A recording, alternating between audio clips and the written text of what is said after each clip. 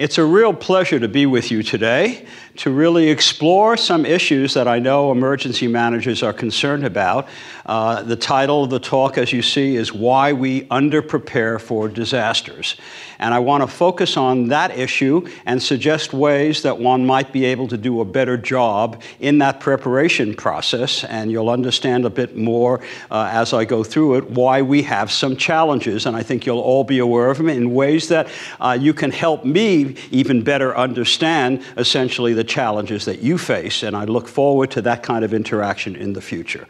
So let me start with a photo that I took with my wife about a year and a half ago when we were in Leeds Castle in England.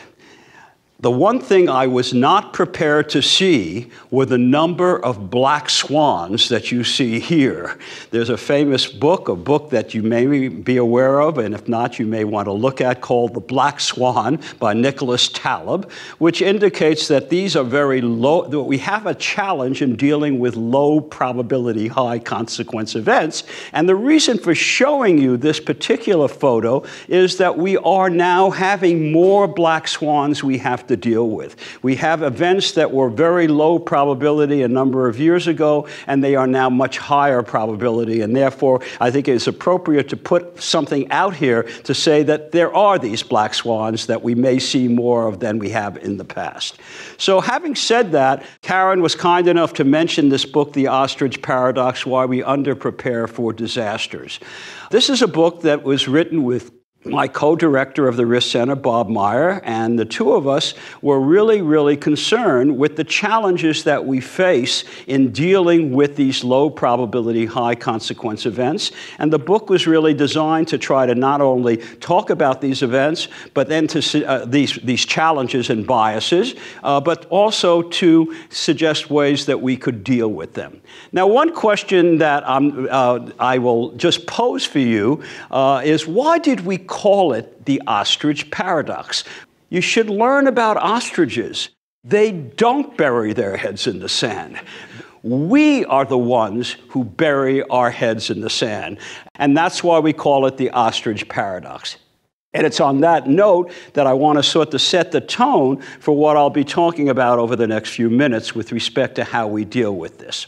Now, the framework that we tend to follow with respect to a lot of the research that we do, and that was a motivating force in our work on the ostrich paradox, is a book by Daniel Kahneman, and a psychologist who won the Nobel Prize in economics because of his incredibly important work in decision-making and the risk and uncertainty. And he wrote a book, Thinking Fast and Slow, and actually summarized a lot of the research that had been going on that he was an integral part of, but a lot of other people did, with respect to how people deal with these, with decision-making under uncertainty.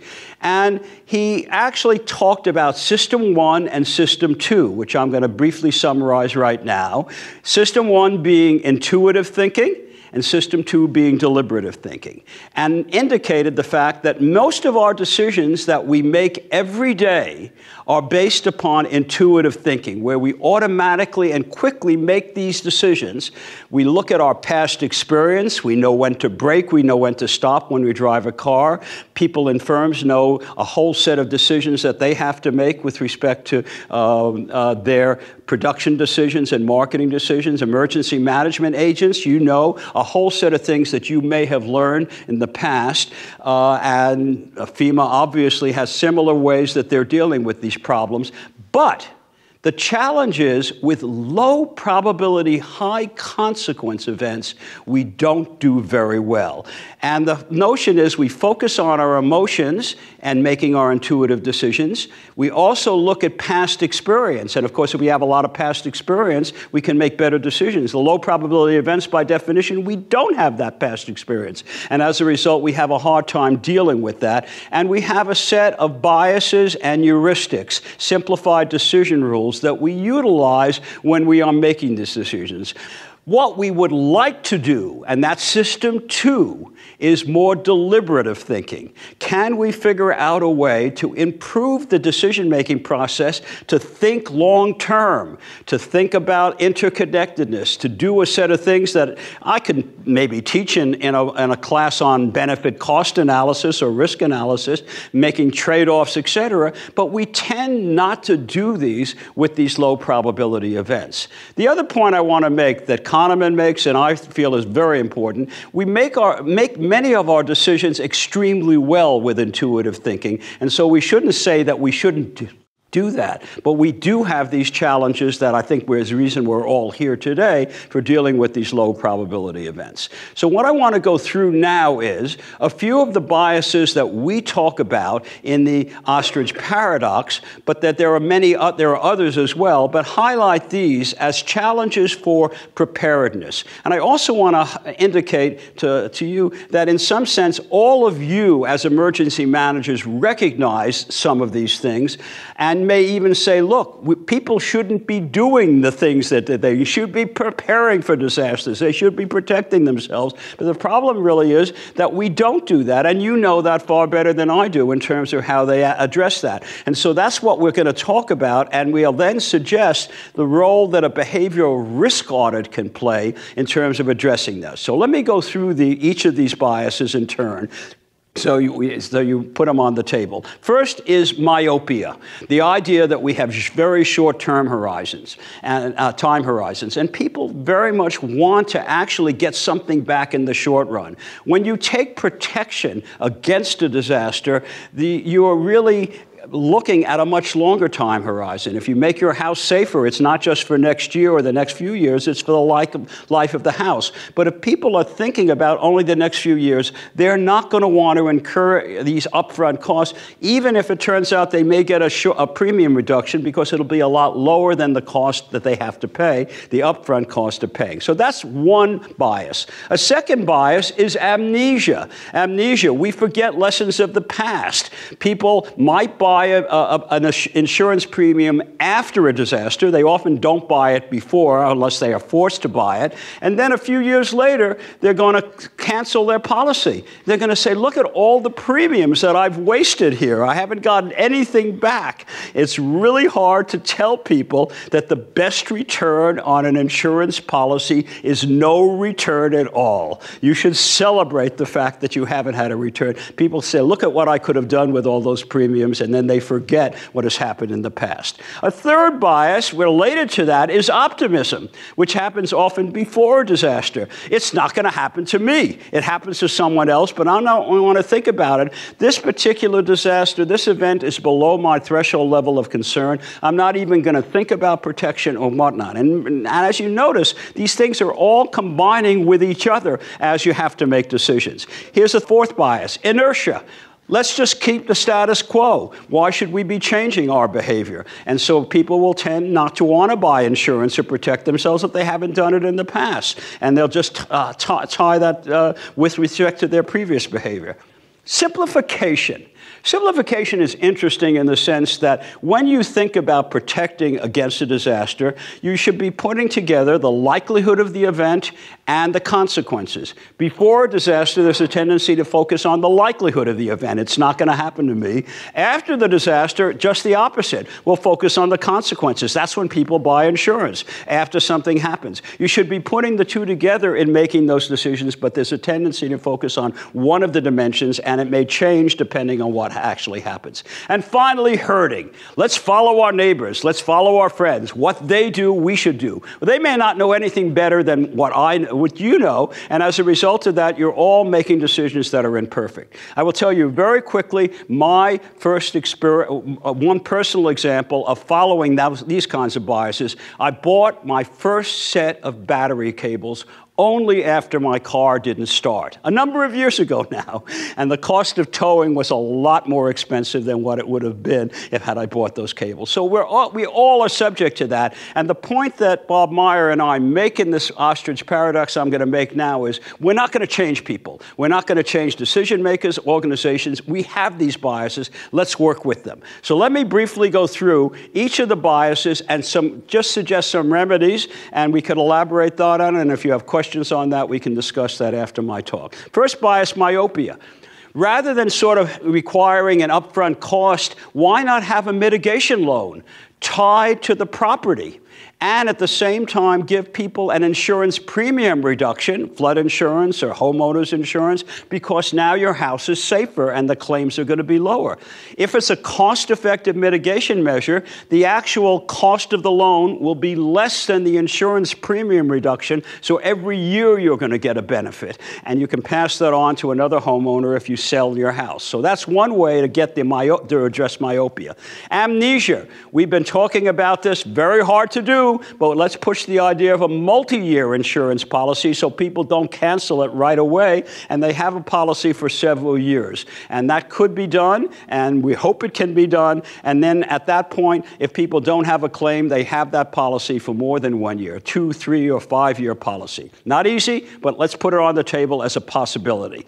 Optimism. This is one we can deal with, and FEMA has dealt with it very effectively, and we've done experiments, as have others, on this. Stretch the time horizon. What does it mean to stretch the time horizon? When you say to a person, there's a 1 in 100 chance of a flood occurring, like you're in the 100-year floodplain, they say, oh, 100 year, 1 in 100? 1 in 500, that's very low. I'm not going to worry. I'm just focused on 1 in 100 for the moment. But if you tell them that there's a 1 in 4 chance of having at least one of those floods over the next 30 years, which is what FEMA is now doing as part of their marketing strategy, people pay attention. And we've done experiments on that, and let me just say, those two probabilities are identical. There's no difference between them. We've just stretched the time horizon. That would even be higher than 1 in 4 with climate change and actually increasing probabilities. So stretching the time horizon might help in that respect. Inertia. Now, inertia is something that has been looked at a great deal. Status quo. Why don't we keep the status quo? On a lot of other areas, we want to propose it for insurance. And the way we would propose it is to say, why not put, for example, flood insurance on a homeowner's policy? And instead of saying you can buy it as a separate policy, find a way to put it on and then give the person the opportunity to opt out of coverage. And there's a lot of data that shows when you do it that way, people are going to decide they want to keep their policy. And you can also tell them homeowners doesn't cover flood, so you really do want that policy and add on to that. So that's another possible way to actually deal with it. Simplification. Well, one way to deal with simplification before a disaster is tell people what the consequences are, what a worst-case scenario would look like, and what would happen to them if they didn't have insurance or if they hadn't mitigated their homes. So force them to think about the worst-case scenario rather than actually saying to them, boy, you don't have anything to worry about. This is such a low probability event. And we would hope insurance agents and others could play that role along with you as emergency managers to highlight essentially what could happen if this hasn't occurred. And finally, herding. Very challenging. The one way that we would sort of suggest you might think about that is houses that are mitigated, put a seal of approval on the house and say to people, look, this house is mitigated and it's got a seal of approval. Maybe one agency could give them that, an inspector could give them that, and in return, they're going to get a higher property value when they try to sell their house. And this, of course, we know works very well with certain things like recycling. Everyone wants to put their yellow can out because they see other people have put their yellow cans out, at least in our community, and you may be the same here. And this would be one way to sort of possibly address that. So these are the challenges. These are this. Now, let me say a few things before I talk about how we actually might want to be doing this. The first thing is that we have to recognize it's not just one of these biases. It's a combination of all of these that are going to make the difference. And so it isn't just myopia. It's myopia coupled with optimism, coupled with inertia, coupled with amnesia. All these things play a role. So build in strategies that recognize that you have to sort of not necessarily just address one. The second thing that I think is important to highlight is this is only a first step. I should tell you my background is as an economist. I am often called an irrational economist for some of the things I'm just telling you about. I'm now more of a behavioral economist than an irrational one, because this has now become a very important part of the literature with Nudge and Thaler and Sunstein and with Daniel Kahneman's work and others. So this is basically a first step. You frame the problem, you get people to think about it in a different way. But you've got to, in our opinion, is tie it with economic incentives. Make it such that people benefit in the short run. That's why loans are an important component to this in terms of spreading the upfront costs, because it actually means that people don't have to pay so much right up front. And so an economic incentive coupled with the notion of getting people to pay attention is a good way to maybe bring them together. So having said that, let me raise some future challenges. One challenge that I'm sure has been mentioned, but let me highlight this, is bring the key stakeholders together. It isn't just you as emergency managers. There's the real estate community. There's the developers, the insurance industry. There's a local community, the local government, state government, and of course the federal government. All of these people have to be brought in and highlight the fact that they all have to be paying attention to preparing for a disaster. That may not be hard for real estate agents, but if you say property values are going to go up as a result of that, and they could make a case for that, maybe you could get them to be successful. Second, how can information on protective measures and their importance be communicated? Risk communication is really important here, and that's why stretching the time horizon, as an example, is one of a number of things you can do, so people will pay attention to the risk rather than say it won't happen to them. And finally, what are the next steps to implementing the policy? This is exactly what we are trying to do with our Wharton Risk Management and Decision Process Center. I have to end with a couple of conclusions. One is, given the new era of catastrophes, we need key stakeholders to agree on the importance of investing in protection and indicating it will not happen to me. Secondly, the behavioral risk audit is designed to encourage deliberative thinking. That's what it's designed to do. And it's designed to do that recognizing that we do a lot of intuitive thinking. We have to bring these two together in a way, and I really look forward to actually interacting with a number of you on ways that we can do this and that you as emergency managers can do that. We need you desperately to help in this process along with a lot of the other key stakeholders. I will end very quickly with a final slide, which was given to me, I will tell you, by one of my colleagues for many years, Larry Larson. I always like to say that I didn't find this, but I like to use it. And here is the challenges of linking flood insurance with adaptation measures. I'll look at this down, why Jerry looked into flood insurance, but says it's too damned expensive. This may be one way to deal with the problem, but we're not necessarily suggesting this as a solution. Thank you very much.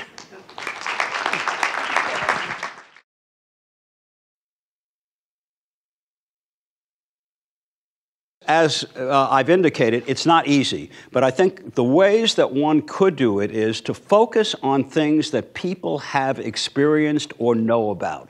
So if one talks about Hurricane Sandy, or Katrina for that matter, which occurred a while back, events that were serious, and even in Miami, Hurricane Andrew is still paying, people in Florida still know about that. But recent events that people could actually focus on is, I think, one way to actually deal with this. The other is to even talk about near misses. Hurricane Dorian is an example of something that we were paying a great deal of attention to, and Florida could have been hit very, very hard. And I think indicating to people that if you have a disaster like that that is going to hit your community, the damage could be very, very severe. And then I would invoke the simplification bias by focusing on the worst case scenarios and telling people, look, if this disaster occurred, you're now thinking about it, think about the consequences if you haven't prepared, if you haven't mitigated. So I would try to first just bring in experience, which is part of intuitive thinking. Highlight also the emotional part. That would be another part. You want to sleep well at night. Peace of mind, thinking about the fact that if you're protected, you don't have to worry about that when someone tells you a disaster could hit.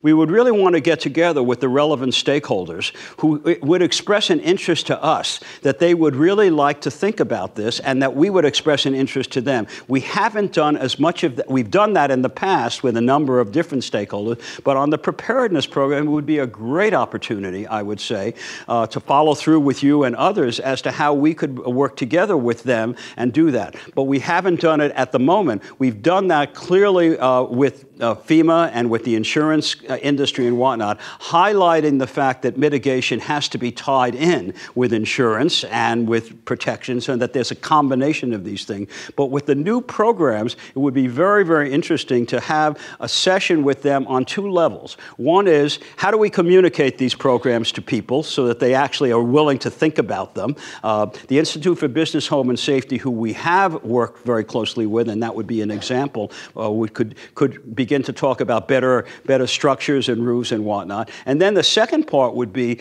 not only to tell them about it, but to say, here are the incentives. Here's the reason you want to do this. And that would require then tying it in with lower insurance premiums or seals of approval, for example, would be an example which has been used in the past. So we'd be very interested in doing that, but we need to do more.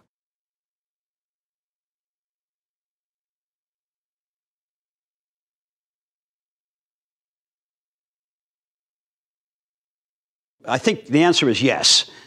One could do that. And when I do teach a course, I've taught a course in risk analysis, and I always introduce these biases as an important part. And students will actually look at the assessment of the risk, number one, what do we know? Then we say, look, there's perception of the risk. We better figure out how people are perceiving it. And if we don't do both of those, it's going to be very hard to deal with a risk management strategy. So I think there are ways along those lines, and I've tried to do a bit of that in this particular course. But I think at the same time, one has to highlight we're going to have to live with these things. That's what I would say. You can't really do a great job of all of a sudden saying people shouldn't be myopic. We are. We do want to get short-term returns, but I think it can be done.